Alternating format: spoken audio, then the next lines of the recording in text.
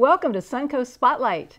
Thank you for tuning in. I'm your host, Jeannie Corcoran, the Film Commissioner for Sarasota County, and I have, as always, amazing guests that are part of our industry in film and television and new media, print media, all forms of communication come to our show, and we're always so grateful. With me today is the amazing, legendary comic book creator, artist, entrepreneur, filmmaker, writer, producer. Did I miss anything? No, I'm tired Bob just Layton. listening to you. Bob Layton. Best known for Iron Man and Ant-Man, and owning a comic company of his own, and two actually. So many credits we're going to talk about today. And the show is brought to you through the partnership of the Educational Channel, the Suncoast Technical College, the Digital Filmmaking Department headed by Bob Gray at STC, and we're so glad you're here with us. Thanks for tuning in. So Bob, are you ready to get this rolling? Yes, let's pretend we don't know each other. That's right. And as people may notice behind you, you have a pop-up banner of Iron Man, and I guess that goes with you everywhere you go, doesn't it? It pretty much does, yeah. I mean, because I do conventions all around the world, so. In fact, I first met you at Comic-Con New York. That's true. Yes. That's true. Last year, I was there promoting the Thunder Agents. Right, and for the those United Nations. Those who have watched this show have seen Michael Uslan, who is the executive producer and originator of all the Batman movies, and a good buddy of yours. What they don't know is he's a childhood friend of mine. I've known Michael since he was 19 years old. Oh, wow. So we go back that far. Isn't he still 19 years old? Well, in his head. Yes. Yes. So Michael Uslan is many wonderful things, and one of the things I appreciate most is that he introduces me to other wonderful people like Bob Layton. And we're also going to be interviewing a friend of yours who's a renowned actor, but we'll talk about that later in the show. Right now, I just want to talk about you. I'd rather talk about me than him too. So tell me now, now you are located occasionally here in the Tampa Bay area. You have a little home site here, and you're going to go back and forth between here and LA. Is that right? Well, mostly here. Mostly here. Mostly here, yeah, because I've been out in LA for the last 10 years. Right. Working in the business, and now I've come back here, as you know, to establish. They don't know, so we're going to talk about to establish a larger film presence here in the state of Florida. So I am working with wonderful people such as yourself and other film commissioners, basically, to put together a package of film slates. Right. Of projects that we can do here in the state of Florida. Wonderful. I hope everybody at home is listening to that, and everybody in the sound of my voice in the Tampa Bay region especially, that Bob wants to do a slate of films, that means more than one, right here in our Tampa Bay area. So and I'll be looking for talented young people to join me in this Yes, we're looking for students, we're looking for interns, but we're also going to be looking to steer you to equipment and crew and above-the-line people, below-the-line people, and everything in between. Equipment providers When I ran and more. Valiant, the company, it was a startup company that wound up being the third largest publisher in America. How I engineered that was finding hungry young talent, people who really shared that vision that I had, who wanted to be part of that, and basically trained them on the job as they went along. And that seemed to be a winning formula for us. So, like I said, we grew from being a startup to the third largest publisher right under Marvel and DC.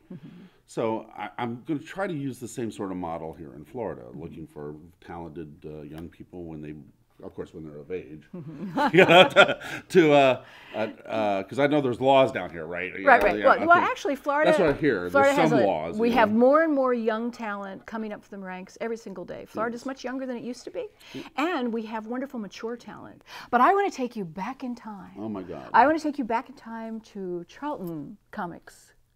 Tell me a little bit about. Mr. Peabody. Yes, you be Sherman, I'll be Mr. Peabody, and we're going to go back and talk about Charlton Comics in the bowling alley. Tell me how you got started. Well, actually, because you know about this, because a friend of mine is making a documentary on the history of Charlton Comics, which is a very small comic book company in Derby, Connecticut, that started in the 50s. By two guys who were in jail at the time, who basically came up with the idea of starting their own publishing company. In jail, yeah, it was key point of that. Yeah, they set up their offices inside of a bowling alley. and if you guys want to see this, you can look up on YouTube, look up Charlton movie trailer, and take a look at the sizzle reel that they put together for this thing, and I guarantee you, if you don't laugh, something's wrong with you, okay? Didn't you refer to it as like a three-legged dog? Yeah, it's basically, Charlton was the three-legged dog of the comic book industry, but what's really amazing is stuff like The Watchmen and creators such as myself and Steve Ditko And Names to Conjure With came out of Charlton, even though they're defunct now. Those characters that were created there, they still exist now. DC acquired them, but they were such a fundamental little linchpin in comic book history, but totally unknown. People have never heard of them. And when my friends Keith and Jackie decided to make this documentary, it was what they put together in the few minutes that they put together is really amazing. You saw it, and you laughed. I dared you to watch it without laughing. Right, I did laugh, but they're gonna give us a signal for a little break right here, and that'll keep everybody waiting on tenterhooks, because when we come back, I want to talk about your criminal past. No. So everybody, stay tuned. We'll be right back. The Cutting Edge Salon, located on the campus of Suncoast Technical College, is open to the public for styling services, coloring services, chemical texturing, nail coloring, manicures and pedicures, hair removal services, facials, and more.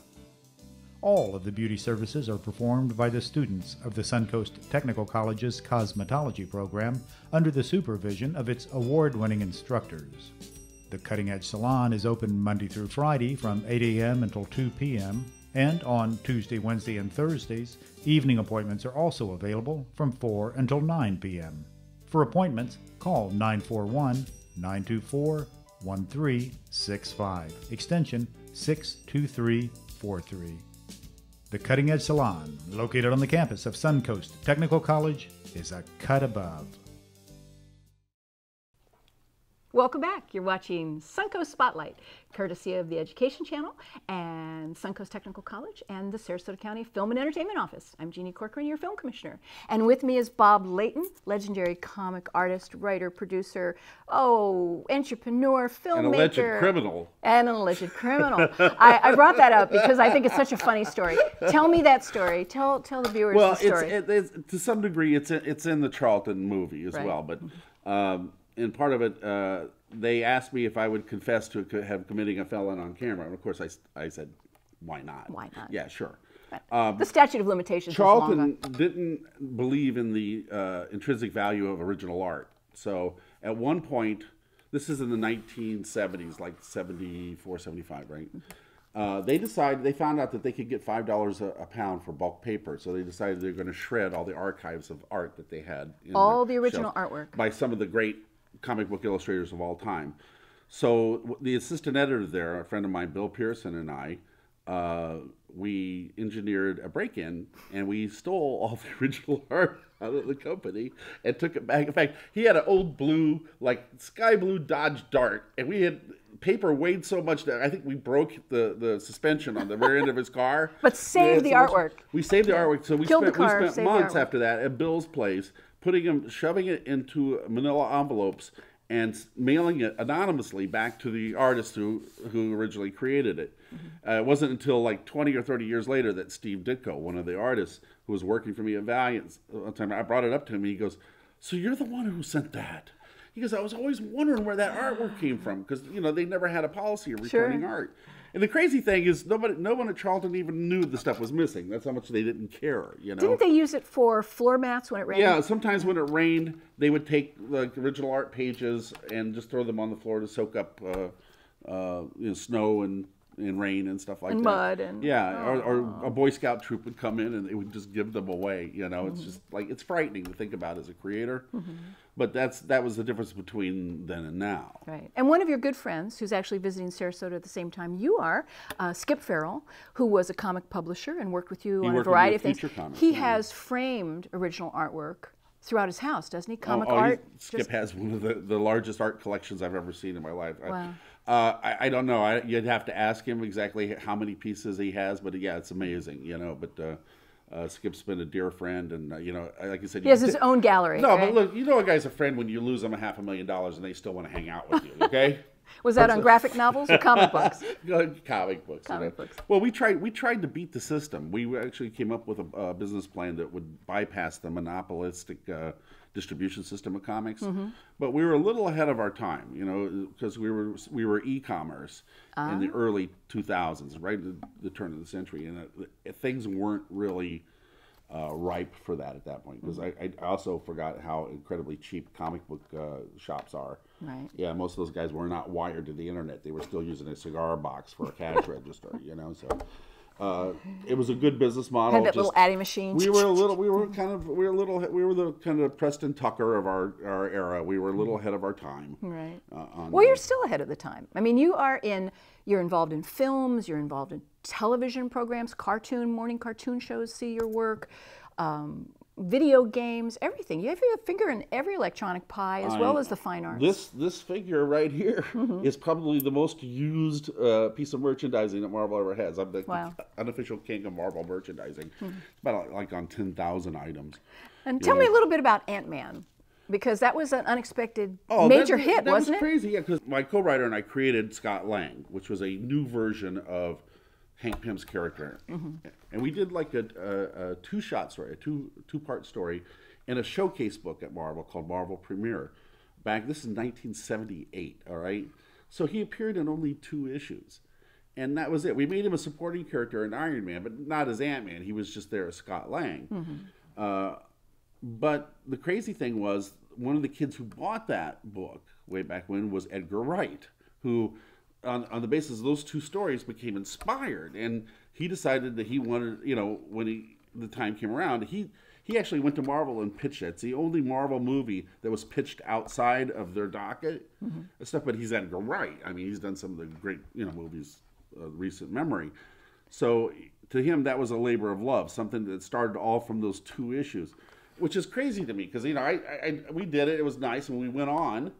And I've signed more of those books now than I have in the 40 years since the book was published. It's just, and I go around the world now, and Ant-Man Scott Lang Ant-Man is like a huge phenomenon. And they're doing a sequel. Yeah. The movie was such a hit, they're doing a sequel. And it's like, you can knock me over with a feather, because it's not anything you would ever expect to happen. It's so strange. So you never know what you do will have some sort of lasting effect later, creative kids. So, you know, so keep that in mind. Yeah, everything matters. And they're going to make us take another break, but we'll be back shortly, and we're going to talk about a few other things that you do. I want to learn about ROM. No. No. All right, maybe we won't. Stay with us. We'll be right back. Career Source Suncoast is Florida's nationally recognized workforce system, connecting job seekers with the skills needed not only for finding employment, but throughout a career. Our satellite office on the campus of Suncoast Technical College is open to the college's students, staff, and the public alike, offering assistance in resume writing, job searching, and registering with EmployFlorida.com, the state's website for job seekers, where you can complete and post a professional resume, research companies, set up job alerts, complete a professional reference sheet, and conduct job interview preparation. The Suncoast Technical College's satellite office is open Monday through Friday from 8 a.m. until 5 p.m., and their services are always free. So stop by or call 941-927-5286. Career Source Suncoast is your one-stop for career guidance and preparation. Welcome back to Suncoast Spotlight. We have with us Bob Layton, legendary comic artist and multifaceted, talented guy. And you've just done so much, I'm not sure where to begin. You are still affiliated with Valiant, one of the comic company that you helped found and one of the owners of. I do. Were you just there recently? Yeah, I was just up at their offices a couple of weeks ago, because the 30th anniversary of the company, you know, being one of the founders, the 30th anniversary is coming up in about a year and a half. And they kind of wanted me to come back and do something. Plus, the new kids there have never met one of the founders, and they kind of thought it would be nice for me to come into the office in New York and do that.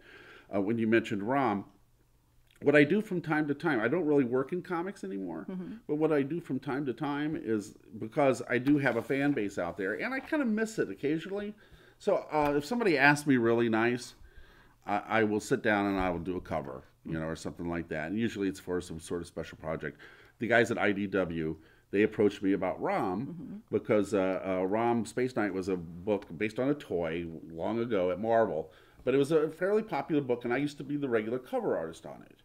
So when they IDW got the rights to revive it, they came to me and said, "Hey, look, you're one of the original guys on it. Would you do a cover for us?" So I did that. That's right. So you're into a lot of projects. Kind of stick to you forever. Yeah, well, they come and go and come back to visit. I have two major legacies in comics. I have obviously this guy, right, and then I have Valiant. You know. So this guy, my legacy with him is pretty secure. But Valiant, again, is a company that's burgeoning. It's growing. The new Valiant. It's very different than my original company, but they're making great strides, and and I'm friends with everybody up there. You know, it's like so. It's important to me that they succeed. So whenever whatever I can do to help, you know, lend myself to them to help them do that, I'm more than willing to. But although I've left comics, I never totally leave. There's always a little part of me that wants to go back and do a little something now and then. So right, it's true. That's where Rom came from. You made a really interesting comment in one of the places I've heard you speak, where you said how the culture wars have turned out. Tell me a little bit about your feeling on who won the culture wars. Well, that's how I met James, you know, in a lot of ways. Because what happened was I was living here in Florida at the time, okay, because Skip and I just shut down Future Comics, and I was back at freelancing, and then the word came that Marvel was about to produce Iron Man, and then I got a request to come out there and work on the movie. So because you recreated the character, yeah, you completely redesigned the movies. The Iron Man before I came along was basically Marvel couldn't give the book away, you know. And it was one of those things where I turned it into what, you know, in the movies, the rock star Tony Stark and, all the different armors and all. I created Rhodey and Justin Hammer and all those characters. So when I went out there, the first thing I realized after being out there a few weeks is that every producer, everybody out there was a comic geek, you know? They were all, the reason why comic movies and TV shows are exploding is because this is the material that they grew up on. Right. And that's what they go to plumb now. You know, it's like you think about in the 90s, everything in Hollywood was remakes of old TV shows, because back then those producers, that's what they grew up on. So they did Bewitched and the Beverly Hillbillies and, Dukes of Hazzard and all that kind of stuff. This generation grew up with comic books. And I realized when I was out there, and I didn't tend to stay, but I realized that everyone knew who I was. And I said, well, this seems like a golden opportunity.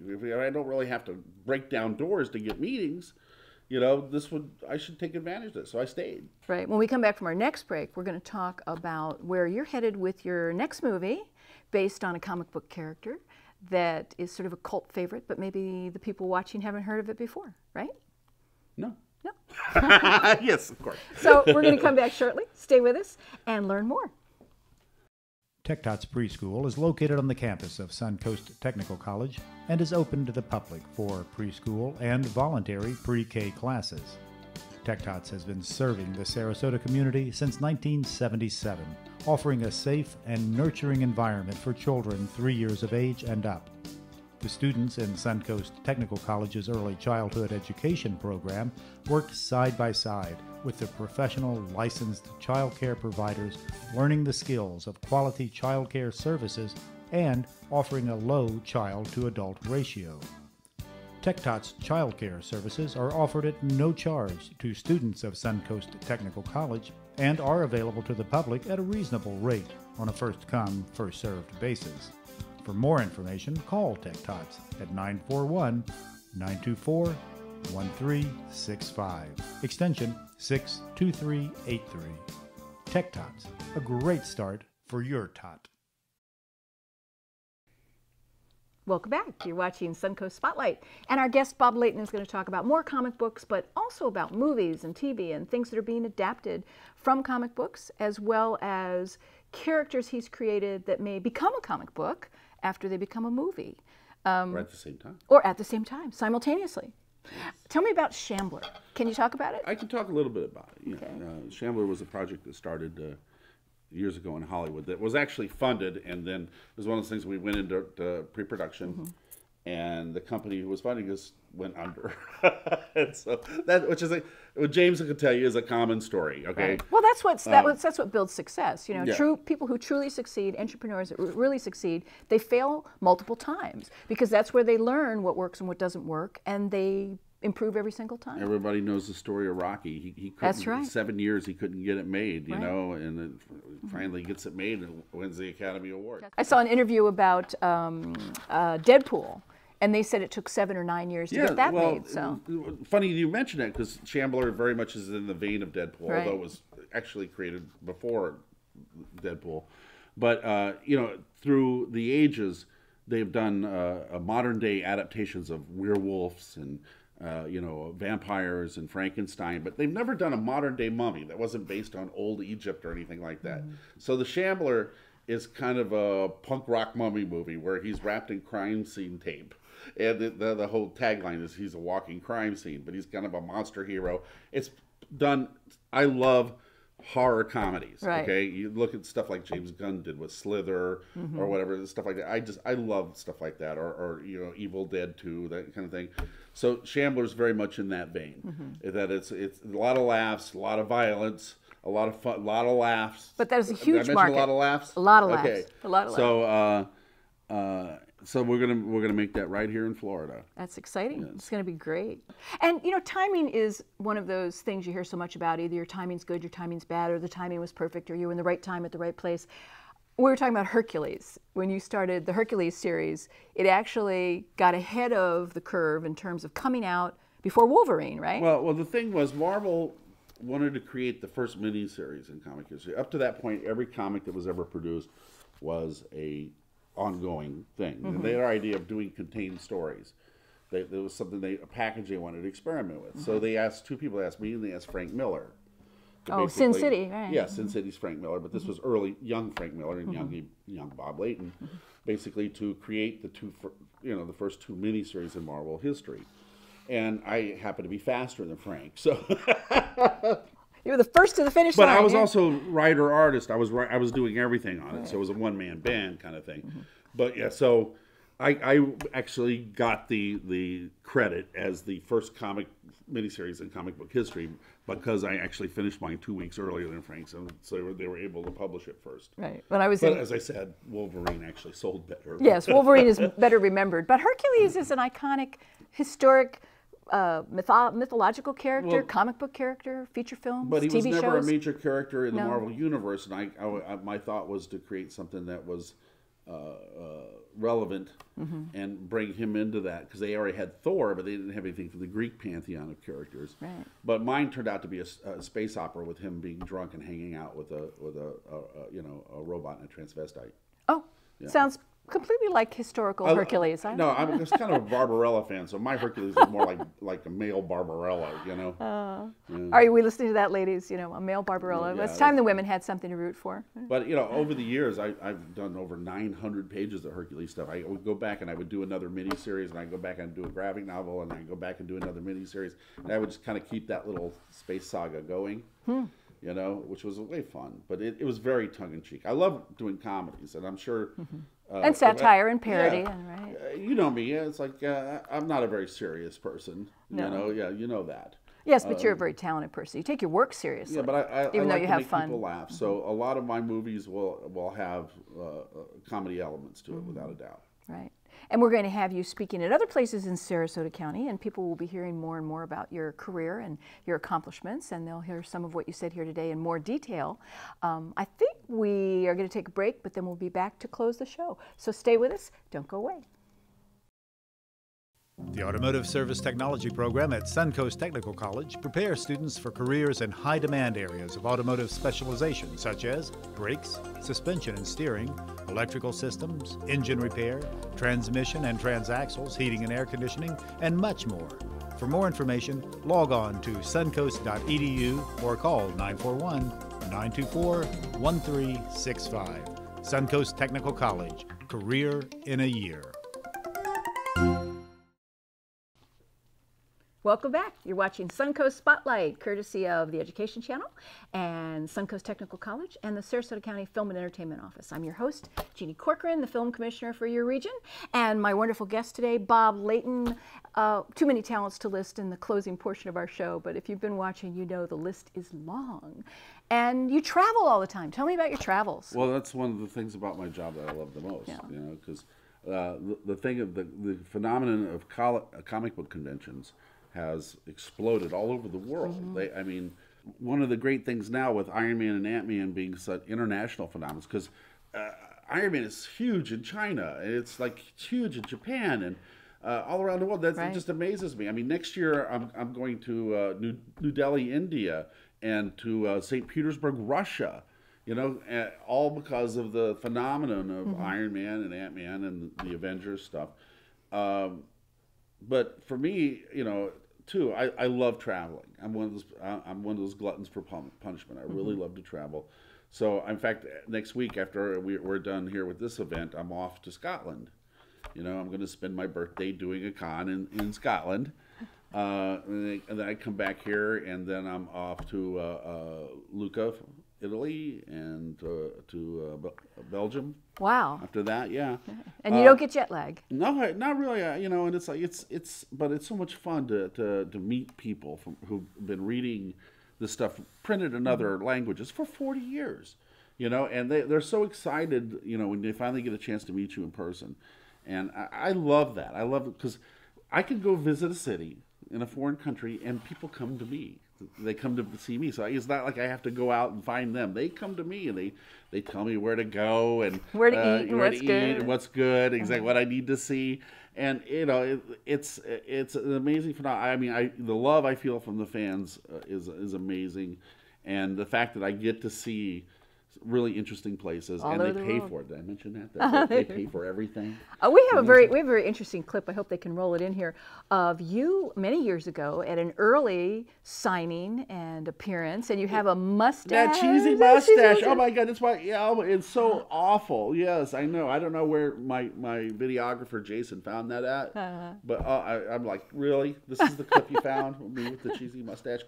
Obviously had no self-awareness at that point. You know? Actually, you were in the trend of the era. Oh, I was. You looked hip back then, 25. right? Yeah. So you're going to be making movies in the Tampa Bay area. You're going to probably adapt them to graphic novels, possibly comic books, and just possibly video games. Who knows? Yeah. You've got a busy time ahead. My biggest problem with the comics to film. Okay, let's take right now, as we were talking about earlier with Skip and James, that the comic book phenomenon, the characters have never been more popular, but the comic books aren't the place where people are jumping on. That's not the starting point for them now. You mean the print? The print medium. Yeah, it's Arrow. It's the Avengers movies, and it's Iron Man, and it's and it's not Batman v Superman, but you know, it's like no offense, Michael.